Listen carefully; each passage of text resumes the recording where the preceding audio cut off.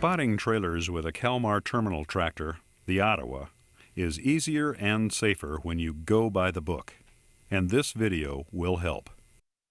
Otto will show you how to make safety first, last, and always for you, the tractor, and the load. Note Otto's first caution. This video covers only the highlights. Your rule book for proper, sure operation is the Ottawa Operator's Manual. And as Otto says, real operators read their manuals and understand its contents by chapter and verse before they ever step into the cab. Checking the condition of your Ottawa is the first step you should take when you start your shift. Don't start driving until you've finished the simple walk-around inspection.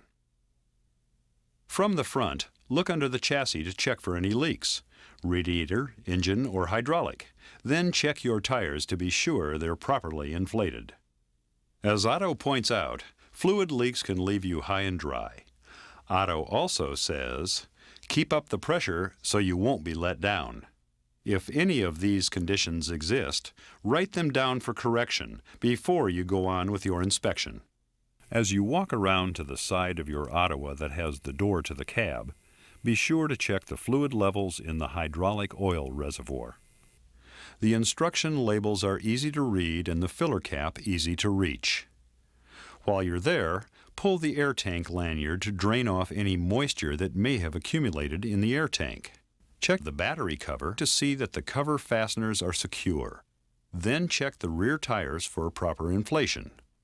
Also, check the top of the frame and fifth wheel boom area to make sure that they are free of any trash or debris. While we're on the subject of the boom, never put any part of your body under the fifth wheel boom when it is in the up position, unless the boom arms have been properly blocked against accidental lowering. As you come around to the right side, check the rear tires and the fuel tank. When refueling, be sure to heed Otto's warning. Never light up when you fill up. Oh, while you're there, be sure to pull the drain lanyard for the right side air tank. Now that you're at the rear of the cab, as Otto says, look under the deck to be sure the cab is locked down. To double check, depress the cab tilt switch momentarily to the down position. Also, look under the cab near the steering box to see that the cab lock bar is all the way down. With the safety guard in the proper down position, the cab is prevented from accidentally tilting. There is also a warning label with the cab tilt instructions located on the frame by the cab tilt switch. Remember, keep clear of the cab when raising or lowering.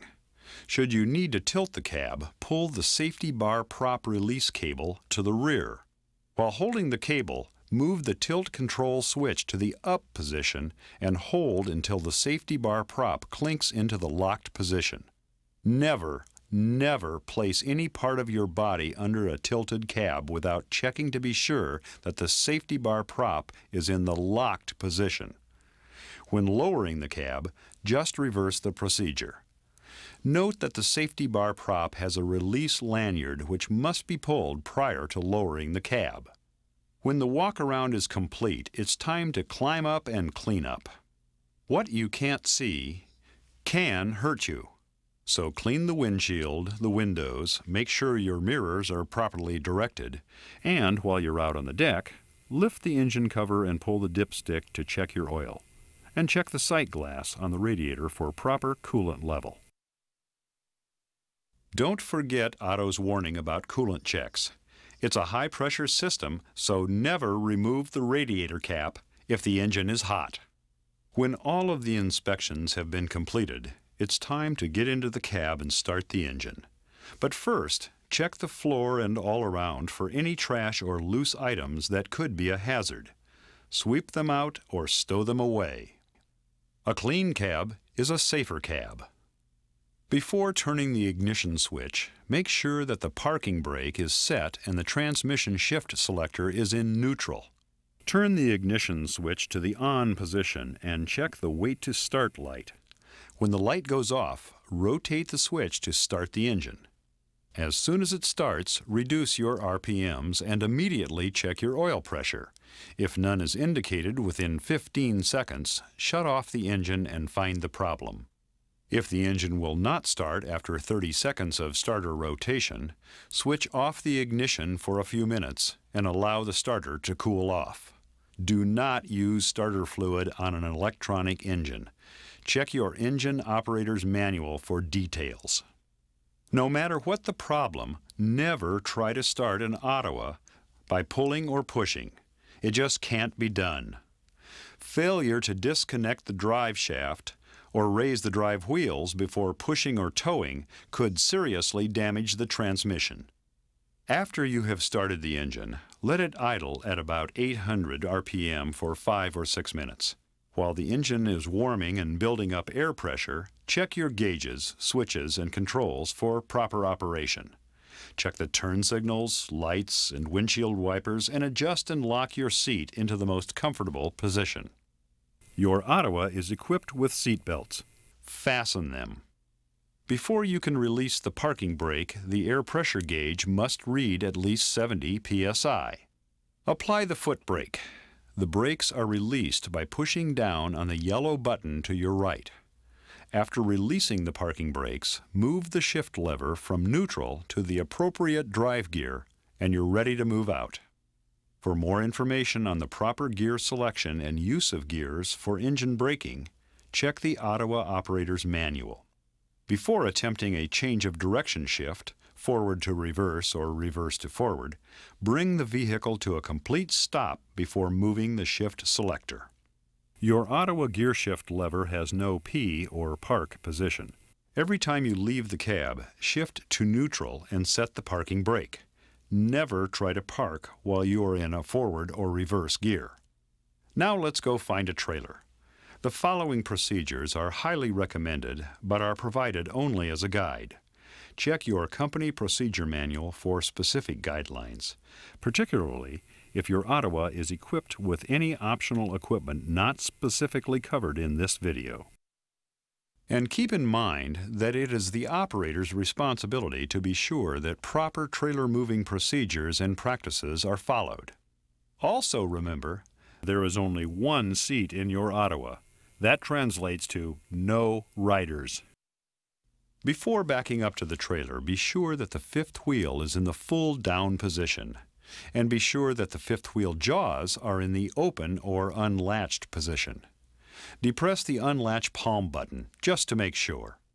While backing, line the tractor up to the front of the trailer by centering the fifth wheel to the center line of the trailer. Make sure that the tail of the fifth wheel is below the bottom of the trailer. Slowly back under the trailer until the entire fifth wheel top plate disappears under the trailer. With your foot firmly on the brake pedal and the transmission in neutral, using the boom control lever, raise the fifth wheel up until the trailer landing gear is just off the ground. Do not raise the trailer any further than to just provide adequate ground clearance at this point. With your foot still on the brake, shift into reverse. Release the foot brake and back firmly into the fifth wheel jaws until you feel full engagement. Now shift into a forward gear and give a little tug to make sure that the jaws have locked on the kingpin.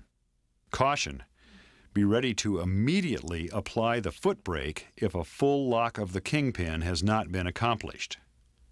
With the fifth wheel and the kingpin securely locked together, shift into neutral and raise the trailer to the necessary height to maintain landing gear ground clearance. Set the parking brake by pulling up on both of the parking brake valves and hook both of the brake lines. Both. To release the parking brake system, firmly depress the brake pedal and push down on both the trailer air supply and the emergency parking brake controls. Shift the transmission selector into the proper gear and double-check the brakes by depressing the brake pedal after moving a foot or so. Now we are ready to spot the trailer.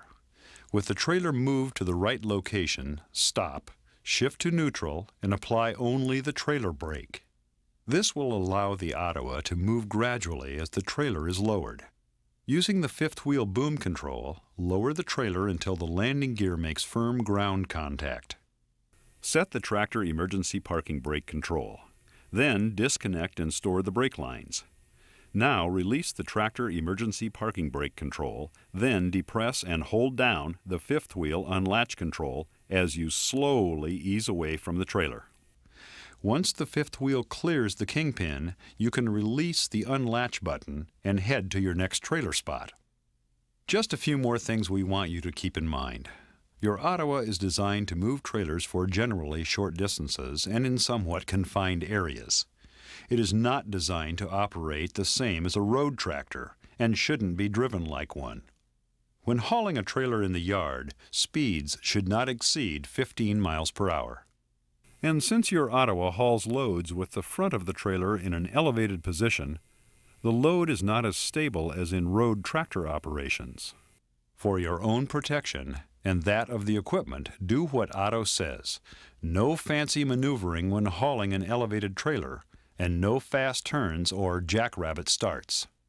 If you are driving a DOT EPA model, you must manually lock the kingpin locking jaws before operating on a public road, and you have to manually unlock the kingpin locking jaws before you can unhook the trailer. See your operator's manual for details.